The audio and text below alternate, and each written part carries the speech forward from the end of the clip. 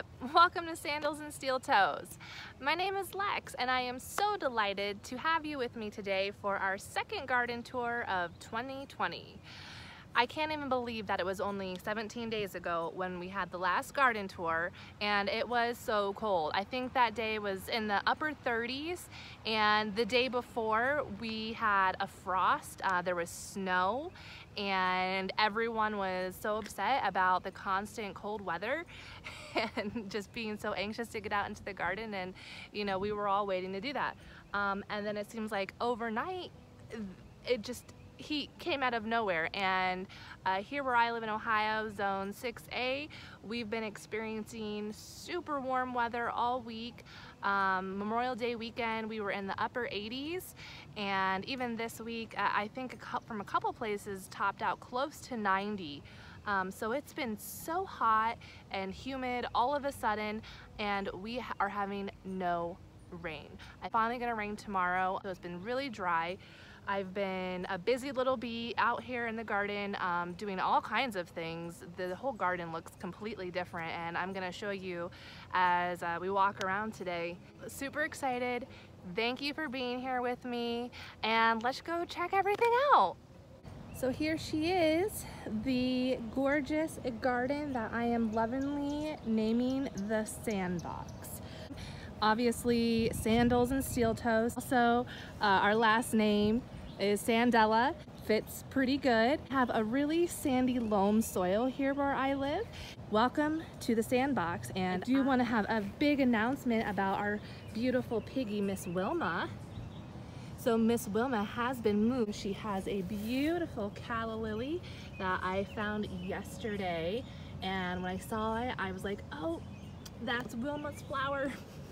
That's what she has to have, and it's a perennial, so it'll come back every year. And there is Wilma and her beautiful new flower. We now have 4 arches. This is made with the cattle panel fencing that you can get at local tractor supply stores or other places like that. At the beginning of the season, I was looking up how to trellis plants.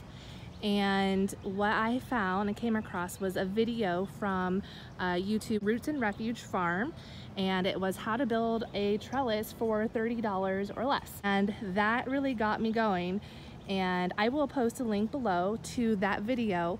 But a lot of the inspiration for my garden I did get from Roots and Refuge Farm. It's just a wonderful YouTube channel, and I would recommend that to anyone who wants to learn about gardening. Over on this side is the boys, my son Anthony and Lucas. This is their kids' garden. So they worked with me this week to plant everything that's currently in there. We have a banana pepper, a cucumber, a zucchini. Lucas, my little one, he wanted beets, so we got beets for him. I have cowpeas all along this fencing too, and along the poles, so those are gonna grow up those. And over here, there's Swiss chard, carrots, and a sugar baby watermelon there, cauliflower. Lukey was a little bit disappointed that I wasn't growing cauliflower, so when I went to a local nursery the other day, I picked up some cauliflower starts, and he was so excited about it. And we have basil, and that is a cherry tomato over there, and then we have Kentucky Wonder beans along the fence and the poles on this side. There should be some sunflower seeds in there too, so we will see how those come up, and hopefully the boys will do a good job maintaining their garden. I have a feeling I'm gonna have to help them a little bit, but it's part of the teaching process that we're doing this year. So my mother, Susan, and I are working on creating some new raised garden bed boxes for these extra cattle panel fences that we now have. So this is a work in progress, and I did just order some seeds today. So over here in this first bed is the broccoli. I am having some pest damage. You can see there. So I did spray neem oil on all of these today. So I'm hoping that helps. I started all of these broccolis that I have from seed, and I'd be super bummed if they all die because of pest damage. So I'm keeping a close eye on those.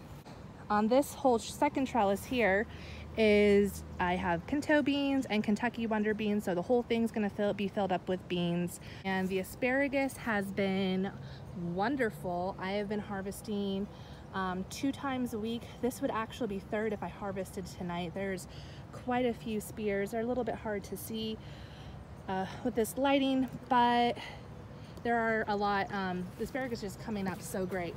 Oh, hey, we got a pinto bean.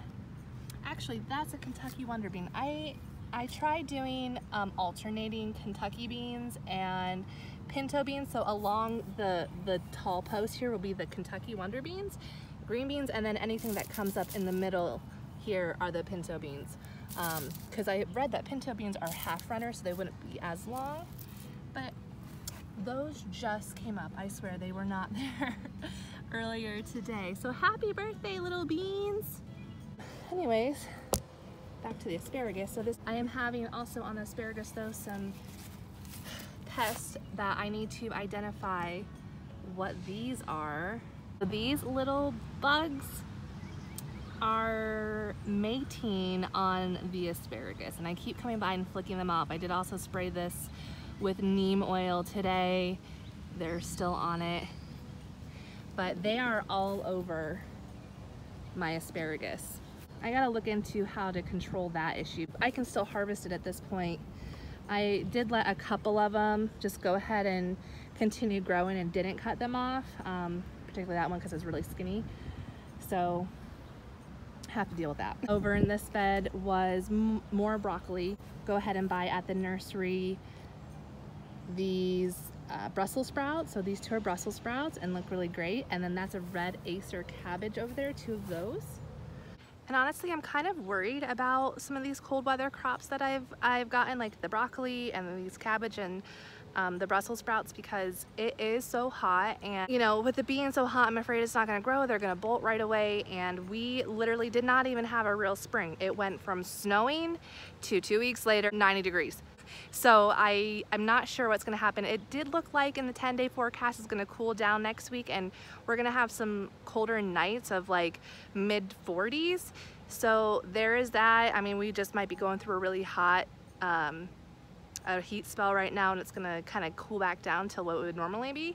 But I am a little bit nervous for those, so we'll see how they go. But on trellis number 3, we're going to be growing the sugar baby watermelons and cucumbers. Are still fairly tiny, and the cucumbers over here, so right there, here, and here. Those are taking some time to kind of grow after transplanting, so I will likely go ahead and sow some seeds in there too, just in case these ones don't make it, but it'll be okay either way. If they all go ahead and live, because it's a succession planting, meaning once these cucumbers stop producing after a point, there will be newer-ish cucumber plants that come up that will continue to produce for me after the first round is done. And the carrots are looking so lovely. I have thinned them a few different times, and I think the spacing is finally pretty good for these, so I don't have to thin them anymore, which I was always sad to thin them because they, you know, I don't like thinning things. I want everything to live and grow. But look at these radish. I have been waiting to do a garden tour before I harvested any of the radish because, I mean, they just look so nice.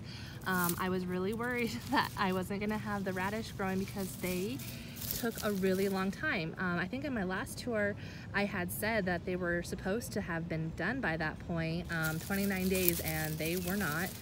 So here we are about, like I said, 17 days later, and we have radish, and I'm gonna go ahead and pull this guy out. Oh, look at that. First radish of the season. He's so pretty. So I think this is the point in the video where most people would like take a bite of their little harvest and try it out.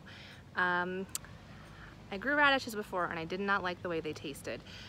but I never tried to roast them, and I've heard a lot of great things about roasting radishes, so I am going to opt to cook this first before I eat it.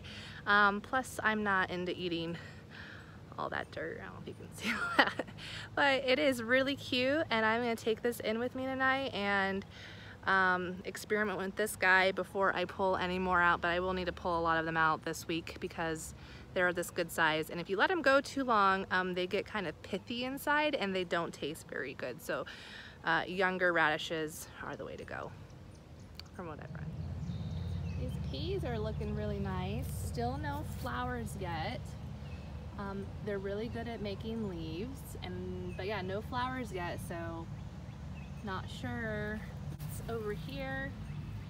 Beets are all looking really nice as well. They're growing. Over here is the potato patch. So we've got all kinds of good stuff growing in here. This row is where I put my red pantry potatoes. I had a bag of potatoes that had sprouted, and I went ahead and planted them to see what would happen. Nothing's popping up from those yet. This row here are red Norland potatoes. The tubers that I had were super long on these, so these were the winners on the race of who was going to emerge first, and they are looking beauticious.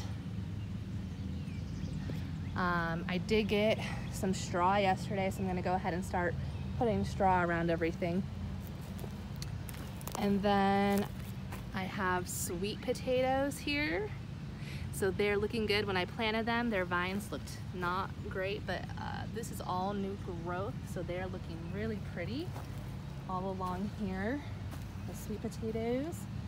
This one looks a little dead. I do have a few extras in the house, so we'll be all right. I can just replace it. But yeah, all the sweet potatoes are looking really nice. And then on the other side, these 3 rows here are Kennebec white potatoes, and the 2 rows over there are white superior potatoes. And these are taking a little bit to pop up.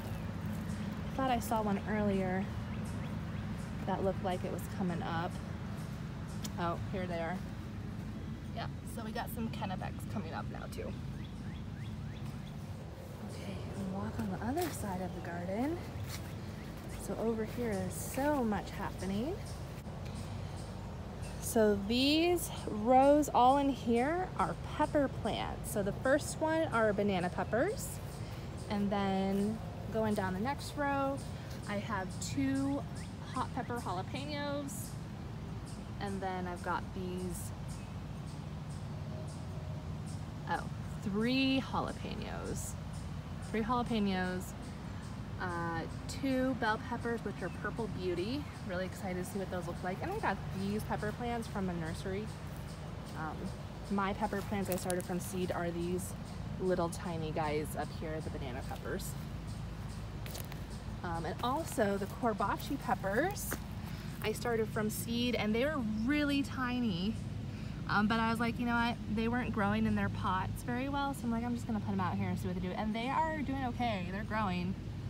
So good going on those. And then over here we have 2 green bell peppers. This one is a sweet pepper yellow sparkler. I'm really not sure what that is, but the name intrigued me.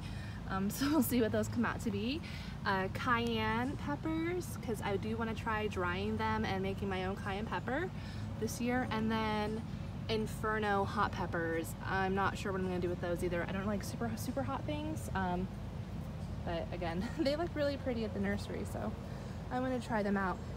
And then the row behind it, not sure what I'm putting there. I do have eggplant starts, but they are really tiny too, so I have to think about what I'm putting there. This row, this back row here is going to be the Jacob's Cattle Bush Beans. So I direct sowed those, nothing sprouted yet, but I only put the seeds in about 4 days ago. So I'm just watching those closely to see some germination happening. And then all along this strip and then on the opposite side as well are all gonna be sunflowers. So I just put those in yesterday.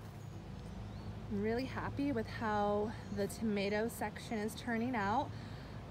All of these tomatoes in this area were started by seed, and I transplanted them, so I'm really proud of how well they're doing, considering years past where I tried to do tomatoes, they did not fare well from starting from seed. So these guys are looking really nice. Just a little bit of stress from the transplant, but I am really trying to keep everything watered really well in this heat, and I did get straw, so I'm gonna put that on tomorrow probably to help keep moisture in even better. Got going here, this first row is going to be all of the cherry tomatoes. Did leave some space on the end for my indigo apple cherry tomatoes. They just were really tiny and not ready to transplant, but I think I might go ahead and try anyways this week because I'm getting a little impatient. So if you recall from any of my other videos, I did start a handful of seeds about a month later than everything else. Also, it was the end of April, and they are really small. They're taking longer to grow, I feel like, than my first round of seeds, and I think what happened is I used a different kind of potting soil for the second round of seeds. It raised bed garden mix, and I think it was the wrong thing to use because the first round of seeds I did a typical potting mix. I didn't think it was going to make a difference when I went ahead and potted those into that soil, but apparently it did, and I think the growth was stunted, so they're a little bit behind even more than I had anticipated that they would be at this time. So I'm gonna go ahead and transplant a lot of those, I think, just this week in the ground. I'll probably do most of them and see what grows and hope for the best. So on the next row are my Roma tomatoes. I do want to learn how to make sauce and how to can it. And if it works out and I can figure it out and it's not too difficult, then next year I'll plan to do a lot more tomatoes for canning.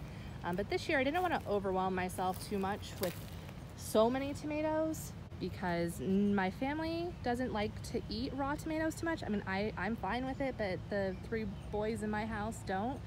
So I didn't want to have too many tomatoes and be overwhelmed with how do I can them and just feel like it was too much. So we'll see how it goes.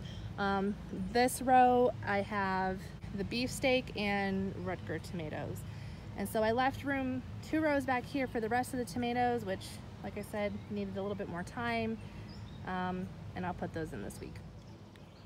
So I just want to talk about for a minute how cool these fence panel trellises are. We're going to be using these for the climbing, vining, squashes, winter squashes. And what they are made out of from a dog kennel. My mom had a dog kennel for several years that she didn't use. It just was set up in her backyard, and she's like, why don't we go ahead and use these for fencing for the garden? I'm like, absolutely. So we went ahead and put these up so they're just like at an angle, secured with zip ties and T-posts on each side, but they like look super cool, and like when the sun's hitting them a certain way, they kind of look like solar panels. So I'm really excited to see how those take off and how all the squash grow up them. These are my spaghetti squash. I started from seed and transplanted. They are looking pretty good. This is an heirloom butternut rugosa, so I direct sowed those. It's like a butternut, but larger, and it's got a bumpy rind, and they're supposed to be much more flavorful.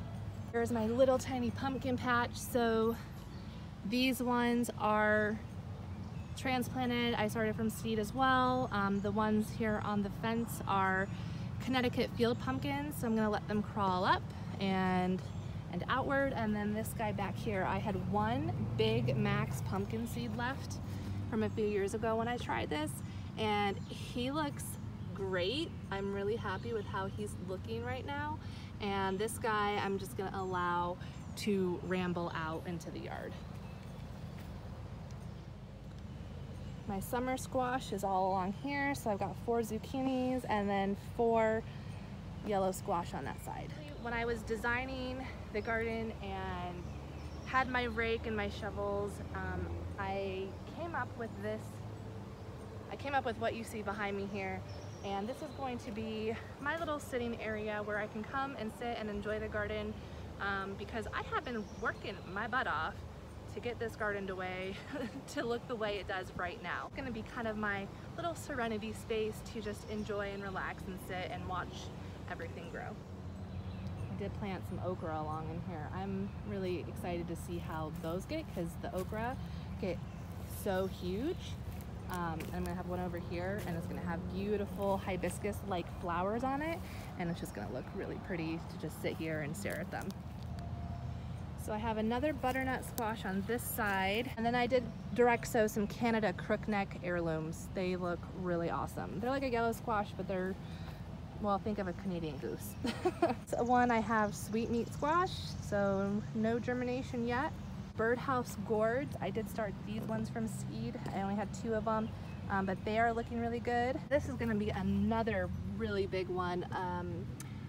I apologize, I'm not gonna say this right, but Geet Oko Soman, it's a Baker Creek heirloom. It's huge, it's really big. So this would be another one that I would allow to ramble out into the yard.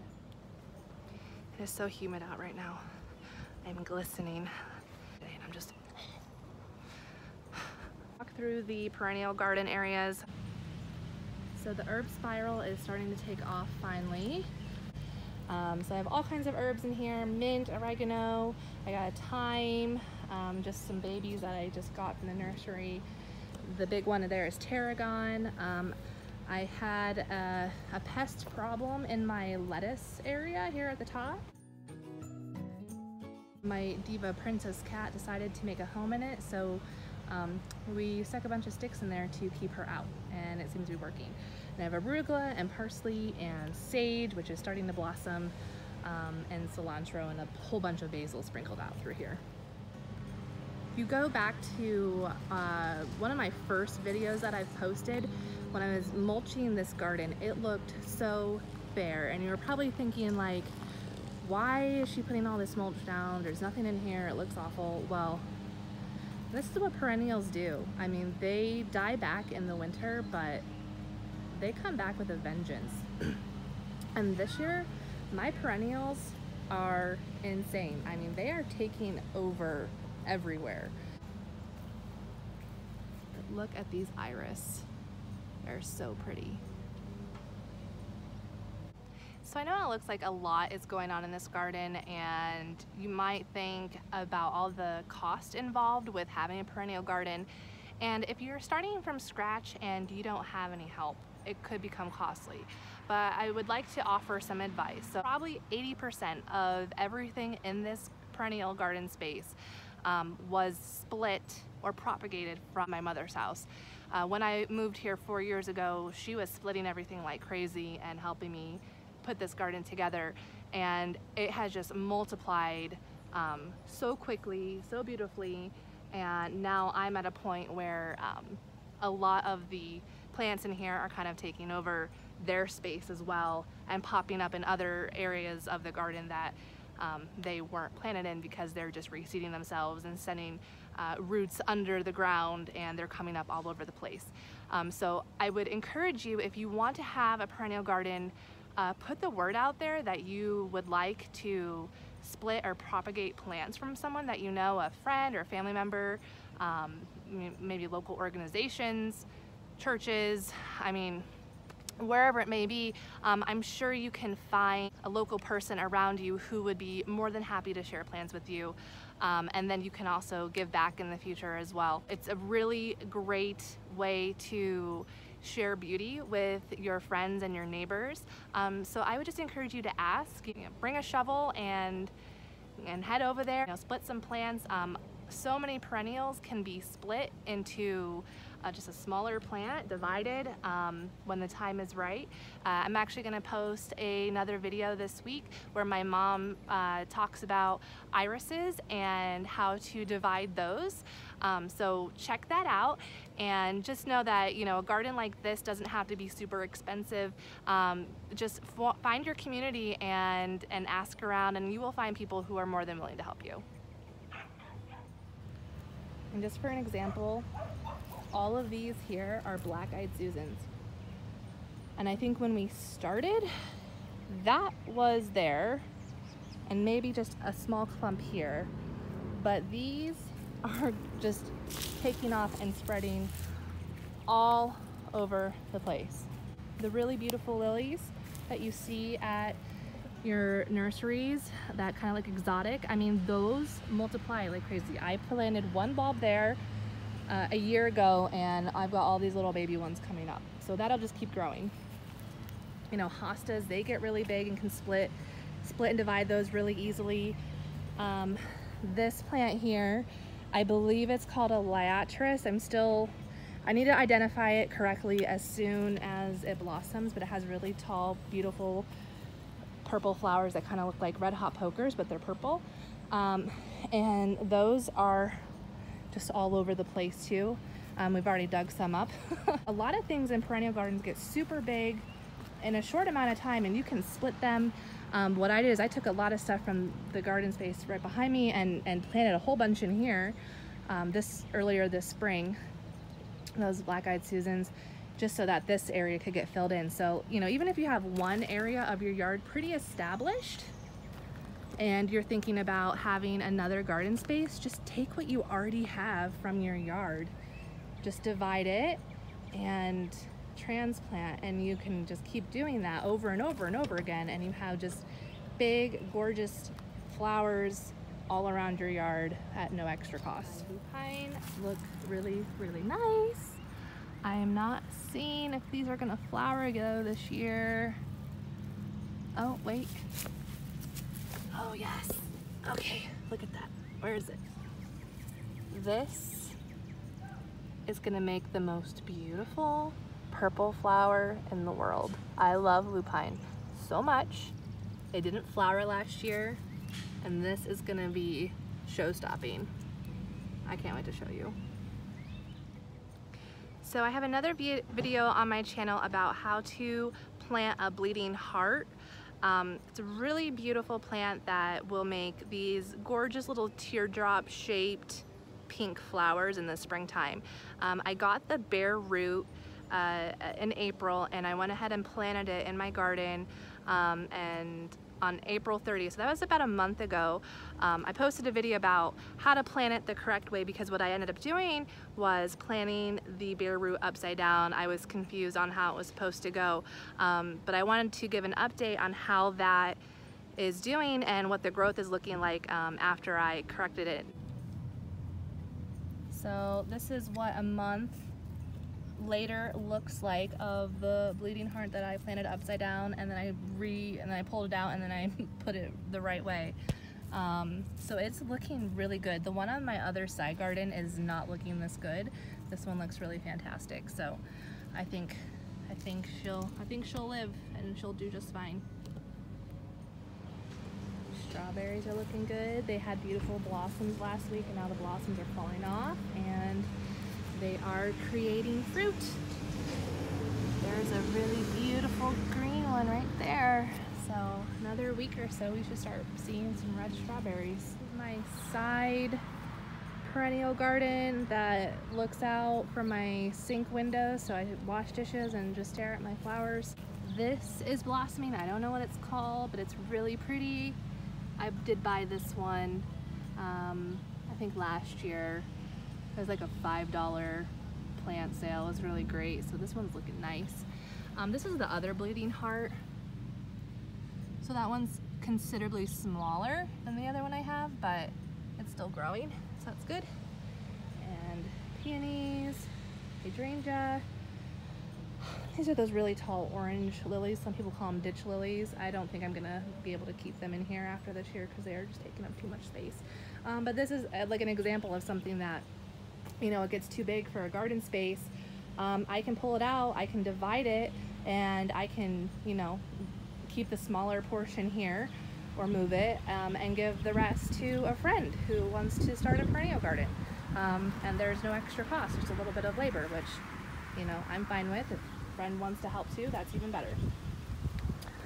Azaleas in here. So I might have done the same thing with the hollyhock that I did with the bleeding heart. At least I thought I did. Yeah, look at that, I did. So when I planted this hollyhock, it had been weeks and nothing had happened. So probably 2 weeks after I planted it, I pulled this root out and I flipped it upside down and I replanted it, and I didn't think anything was gonna happen, but look, looks like there's a leaf growing off of it now, so I think it's gonna grow. Which means my other hollyhock plants on the other side garden were upside down because I only flipped the two on this side to like do an experiment. I don't know what's wrong with me. Like, Shirley, I feel like I can't be the only person out there that has such a hard time distinguishing which is the right way a bare root goes into the ground. Like, I messed up with the bleeding heart, but I fixed that right away. I thought I had the hollyhocks right, I really did, but I think I had them upside down too. I'm gonna tell you, these companies that sell these plants, they need to have better instructions on their packaging for people that are trying to figure out how to do some of this stuff. Well, friends, that is going to be it for this garden tour, the second garden tour of 2020. It is May 27th, and you can see just how much has changed in really a short period of time. I mean, when I did this walkthrough 17 days ago, it looked completely different, bare, cold, and there is color and life everywhere, and it's really exciting.